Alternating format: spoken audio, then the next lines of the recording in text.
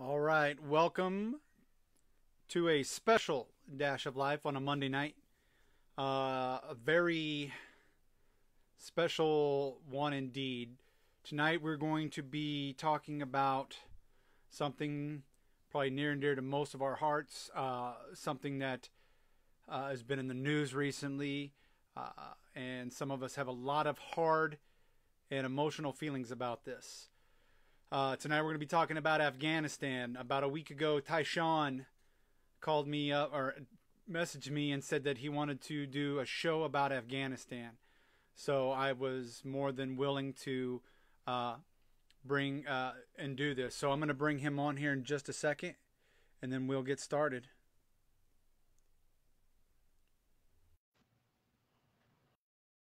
So I hope everybody keeps this in mind. This is not hey, this is not a political bashing. This is not a spew your hatred.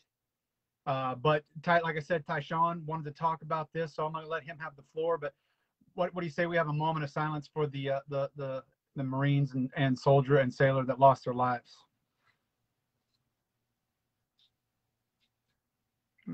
All right. Thank you. So you brought this up. I don't know where you want to go with it, but I'm going to let you have the floor for a little bit, and we'll just go from there. Generally, we want to go with, I really wanted to go with talking about the logistics. I know it's dark in here, but backlight shines really bright, and I look holy, but which I'm not. But, you know, I'm kind of working with some kind of lighting issues here. But I wanted to talk about the logistics about past 2 weeks. And then really talk to something that was really in my heart and probably in your heart, which I will say definitely is in your heart and definitely in anybody else's heart. Logistically, and you can pitch into this, we've been in this war for 20 years. That is like most of my daughter's lives. And my oldest is 20. We're coming up on a 20-year anniversary. My youngest is 16, going on 17. Every day for 20 years, we've been hearing about Afghanistan, Iraq, Afghanistan, push. Logistically, I would say when we first went in there, we had a plan of getting out for years. With the elements that are happening today, unfortunately, we're leaving politics out of this situation. Logistically, people are saying it was a failed attempt of leaving.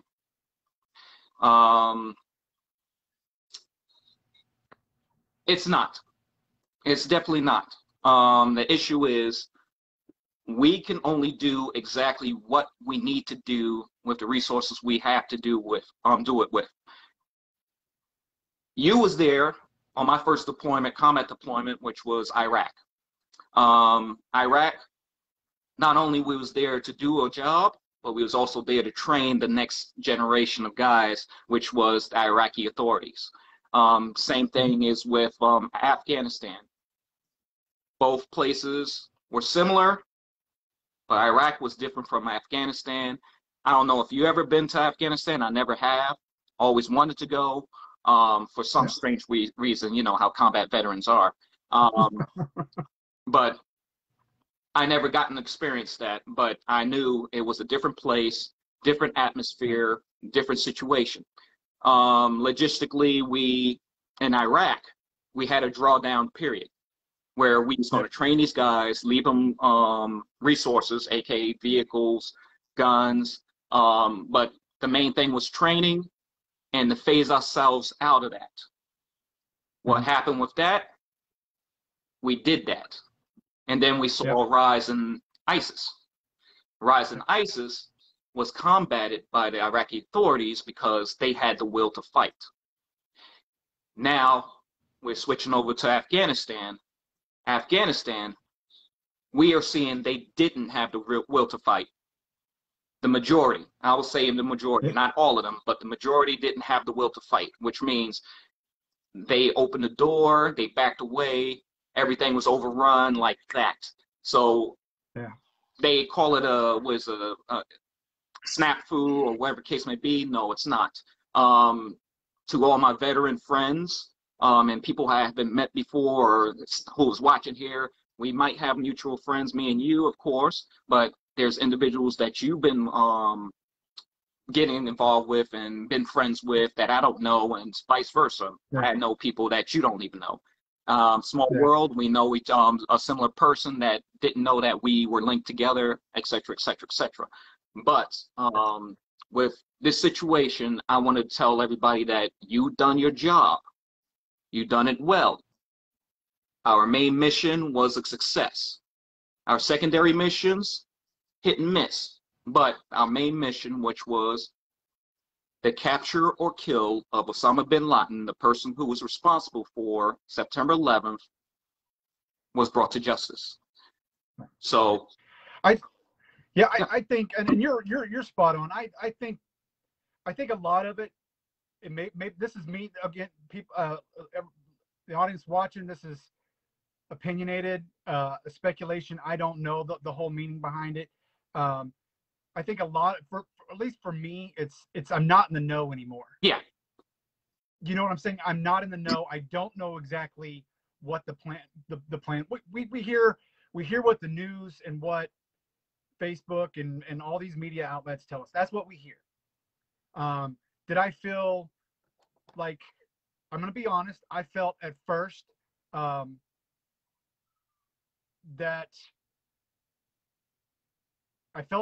that what we did over there kind of went sour. Like I felt like everything that we did was for naught.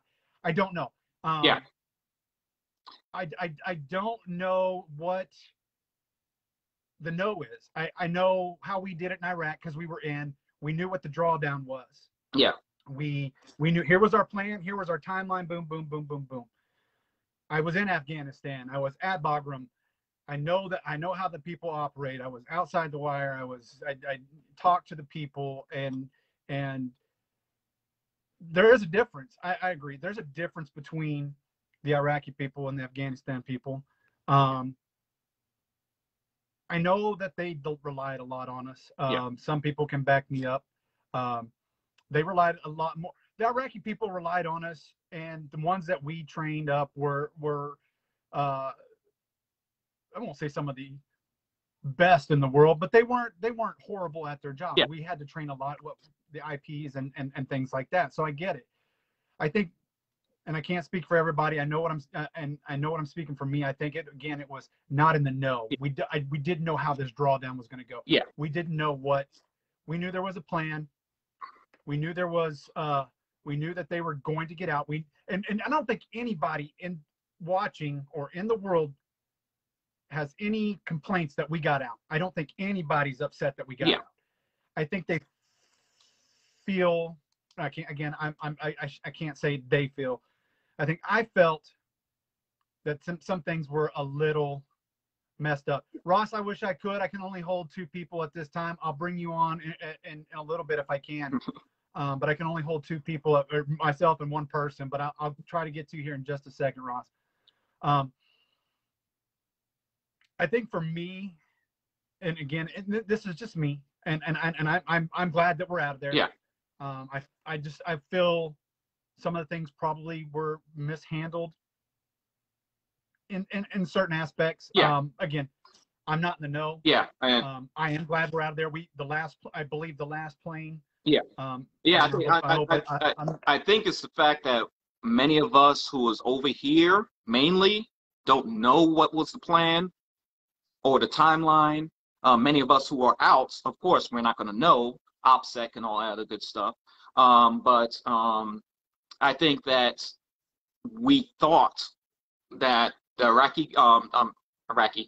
Afghanistan government and the authorities, aka the people that were supposed to be the security to secure their own country, was going to just step in and keep it secure. Unfortunately, that didn't happen. Of course, just like you, I was glued onto the TV, like, what's going on, this and that. The bad thing about being glued to the TV is that you're relying on these news networks. And these news networks are really giving you the shock and awe of the situation without actually putting the facts on. Like what Denzel Washington said before, these news media want to just get the information out, regardless if it's correct or if it's whatever. They just want to be first. And the same thing with Twitter, the same thing with any social media accounts. All these people are just throwing stuff out there without any information, and it's affecting people. And it's mainly affecting, because of the situation, it's mainly affecting those veterans, those who have served or lost somebody or know somebody that they lost within that whole situation. And I'll get into that psychology of that situation, which is, what do you call it, a little bit later. But the whole situation was, we thought that they would step in and keep the Taliban in bay. As we were pulling off, yes, we left people behind, but those people that were being left behind were our contractors, our embassies, the ambassadors to the embassies, all of those people who were willing to stay and do a job. And when we left, of course, excuse the language, but all hell broke loose.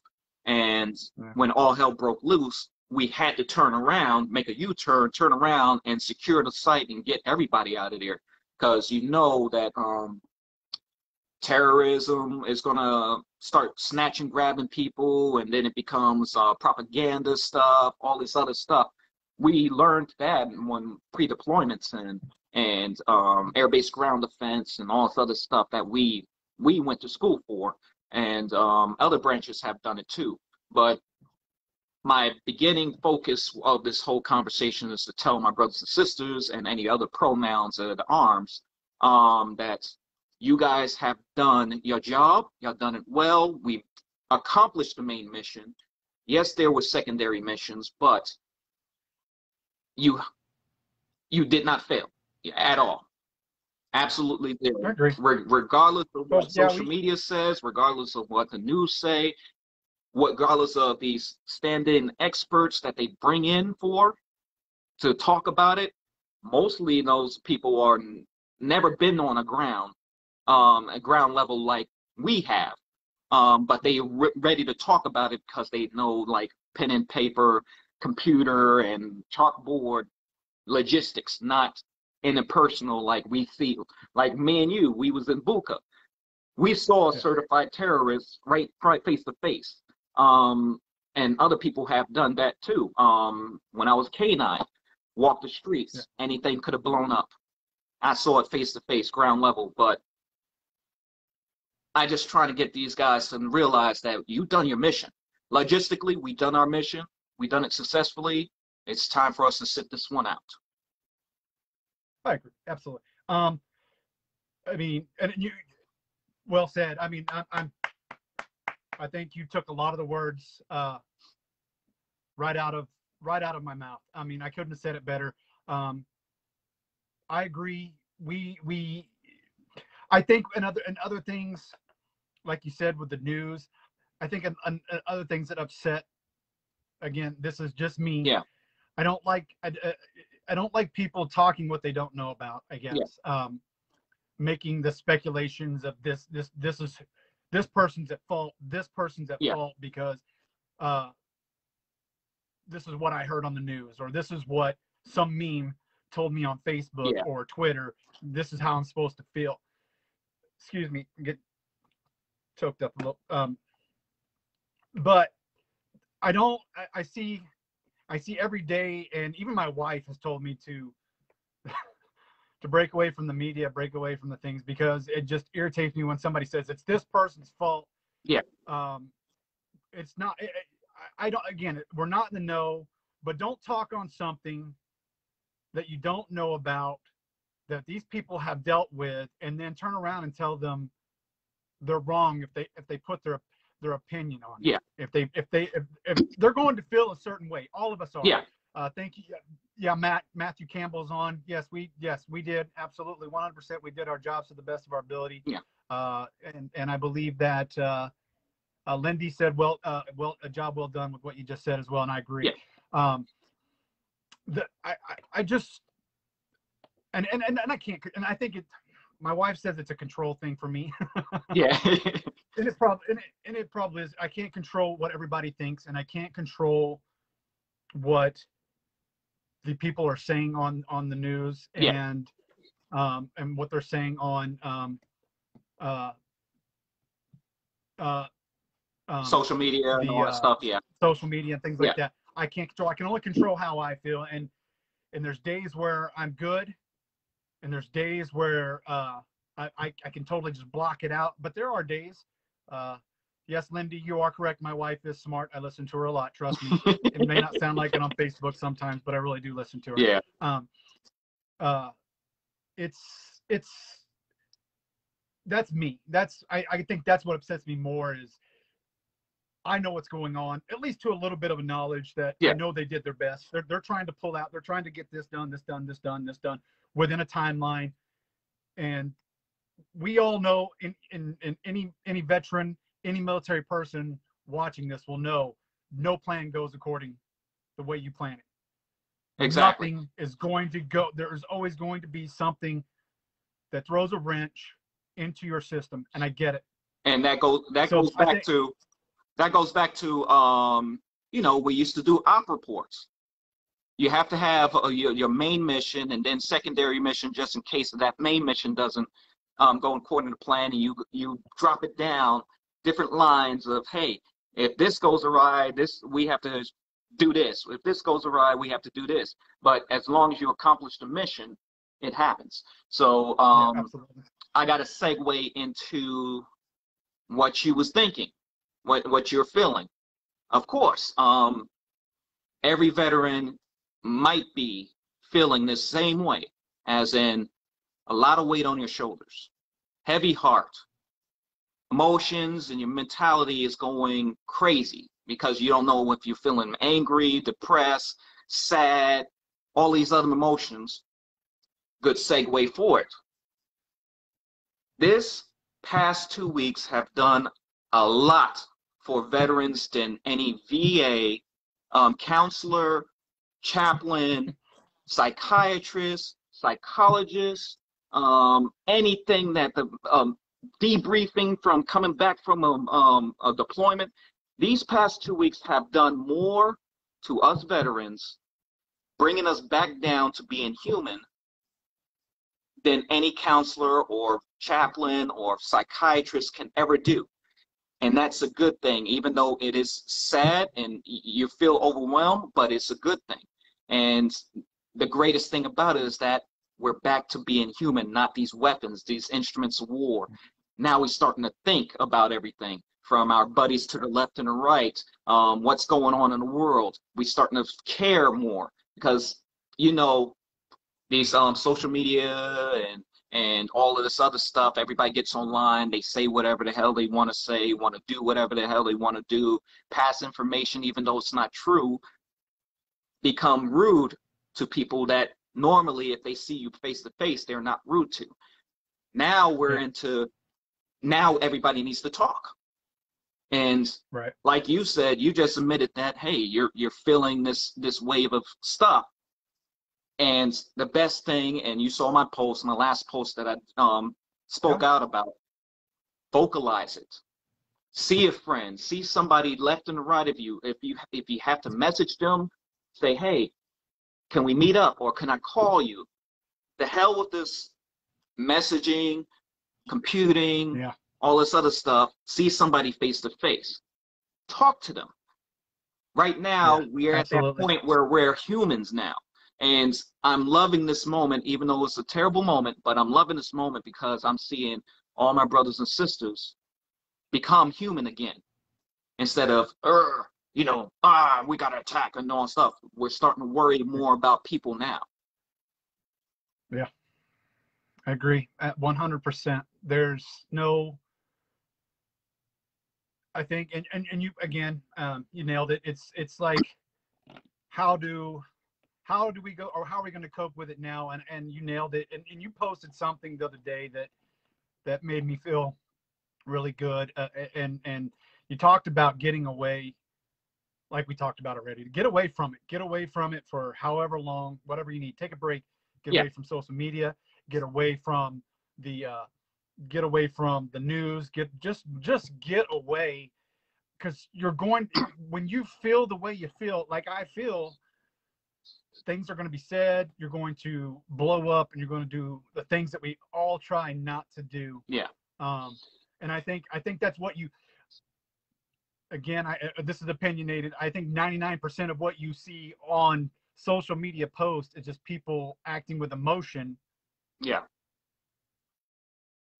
Acting with emotion and malice at times than with actual thought. And if they would take a step back, then they'll see it from clear your mind. Okay, you're going to see 1,000 posts a day, folks, on social media. You're going to see it. Somebody's going to say something you don't like. Step away from it. Don't immediately go to that. And then I know it's hard. Yeah. I know it's hard, but don't immediately attack or go to that comment. Take a step back. Think about the person that said it, where they're coming from. You might agree with them in a minute. Yeah. Or once you take a step back, you can talk to that person in a different manner. Yeah. And that way you're not fighting about something that maybe you both really feel passionate about, but it just came across wrong on social media. So that was, and I know people said it, but that day, it was like that day and that moment when I saw you post that, it was boom, man, you're right. And like my wife has said, she's right. She's a smart woman, like Lindy said, and I agree. It's time. And I know people feel everything about this, and they're going to say, and I don't want you to say what you want to say. I really want you to say what you want to say, but think about people you're talking to. And that goes on both sides. That's the people making the post, and that's the people responding to the post. Yeah. Sorry, I went off on a tangent there. No, you're fine. You're fine. Usually, and you hit it on that, is that when somebody posts something, the person that's reading it is reading with their emotions, not what the other person might mean. And that's why I say take a break, because you can read something so simple, but because the way you read it and how you perceiving how that person, what you think their attitude is, and we was in the military, you know how many times somebody is like, oh, you have an attitude, when you actually don't. Yeah. Nope. It's now like the same, kind of like the same thing, but different at the same time in social media. If somebody posts something, somebody's going to get offended by it, and they're going to read it the way they think that you're like throwing it out there. And then they get angry, and then they attack. They're in that attack mode. They're on a warrior mode. Hey, I need to respond back, blah, blah, blah, blah, blah. But my goal right here, especially since the past 2 weeks have passed and we got the events that are happening, for just tell people just to step back from the internet, step back from the memes and everybody else's posts, step back from the news media, and take a breath, think about it, get online, and talk to somebody that you think that you can talk to. Me, you, somebody who's probably in Texas or North Dakota, and what do you call it, Japan, Korea. Even if you have to video call them, just talk to them. It's Absolutely. Human nature for us to see each other, line of sight, to see me seeing your expressions, you seeing my expressions, so we know if we're paying attention, what do we mean, what we say, sharing information, all this other stuff. I'm tired of the 22. I know you're tired of the 22. I'm tired of 22. Last time I was at a funeral was last year. And it was a guy that was, I was very young, younger than me, former troop. I'm tired of the 22. But I just want people to know that, hey, step back, find somebody to talk to. If it's not me, it might be Hooper. If it's not Hooper, look for somebody. Send a message. Absolutely. Say, hey, are you free to talk? Sure, call me. Or, hey, I'm free at this day. Where do you want to meet up at? Talk to each other. Do something. We just can't hold this in, which if you hold too much in, you're going to blow up. And if you blow up, you're going to do it with the wrong person. And it's just like Ross, my buddy Ross there said, the VA has meetings that you can go to. Ladies and gentlemen, I mean, like he said, we're tired of the 22. Go, and I've said this in previous shows.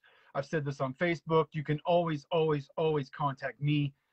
You know how to get a hold of me. You know where I reside 99% of my time. And you can talk to Tyshawn, and I have many veterans on my page. I have many people on my page that are good at talking with people. My sister Peyton is watching. She's good at talking with people. Just talk to them. Don't think you're alone. You're never alone. I'm here right now. Tyshawn is here right now. So talk to somebody if you're feeling it. It's, man. Yeah, but back to, I think a lot of people just, it's the fear of the unknown. It's the fear of they don't know what's going to happen now. So now I need someone to blame. Now I need to blame it on this party or this specific person. I need to blame somebody, and that's not the way it is. Yeah. Ladies and gentlemen, I guarantee you, we don't know what was said behind closed doors. Yeah. Not a one of us, unless you're in the know and you know and you're posting it, then you're OPSEC and I'm going to have your butt later. But nobody in the know or us are in the know of what was supposed to be going down. I get it. You're upset. Things didn't go honky-dory. They didn't go the way they planned. I get it. I understand that. We're frustrated. But trust is a hard thing to do. Even in the military, we had to trust. May not have been hard. It may have been hard. It may not have been hard to trust. But they're doing what they need to do to get them out. Now, we can't account for Billy Bad Guy sitting outside the gate ready to do what he's going to do. We're as vigilant as we 100% can be. It happens. And I'm not taking it lightly of what happened to our Marines and soldiers and airmen and sailors and everything that happened over there. I'm not taking that lightly. They did their job, and I'm sorry that happened. But don't blame somebody for them not, I don't know. If I'm making any sense, just don't blame. Yeah. Just don't blame. Yeah, don't blame anybody that it didn't go perfect. Generally. Nothing goes perfect.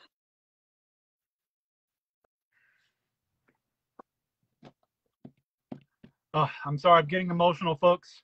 That's good. That's a good thing. Yeah. Absolutely. And I love you too, Pay. I saw your thing. I love you. The good thing is I believe the last plane is out of Afghanistan and everybody has been evacuated. And that was the latest I heard this afternoon. So that's a good thing. And hopefully, one way or another, I don't want to say it's behind us, but we can look for different avenues and different approaches of how to handle this. And again, like I said, I don't think anybody's upset that we're out of there. I don't think anybody anywhere wants us to still be in there. Yeah. So maybe there's now another way to go about it, I guess. Yeah. There's always going to be another way to handle a mission. But you have to think about the people first. And we have to look to our soldiers, our support groups, and make sure everything is good and kosher. that's another chapter that we just close in a way. But we got to look for new horizons, and hopefully nothing bad happens in the future. We cannot predict the future. As long as there's differences in opinions, differences in beliefs, there's always going to be something. Like I said, we are all here for each other. We should be here for each other. If I can't help you, I'll try to point you into the direction of somebody who can help you. Same thing, I know you, Hooper. You try to help everybody that you can, but if you can't help anybody, point them in a different direction, and that goes for everybody who's watching, people who is not watching. Just spread the word that we all here for each other. Like I said, I'm tired of the 22. Been tired of funerals for a long time. And be kind, be good. It's all fun and games with the internet and all that stuff. I laugh at posts. I have fun. Sometimes I throw my tidbits in there. It's all fun and games, but don't take things too seriously on social media, because there are people who are going to exploit it. Yeah, agreed. Wow, beautiful show. I know. Beautiful man with the great hair. Well, brother, let's do it again. Let's do something. Let's come up with another one. Yeah.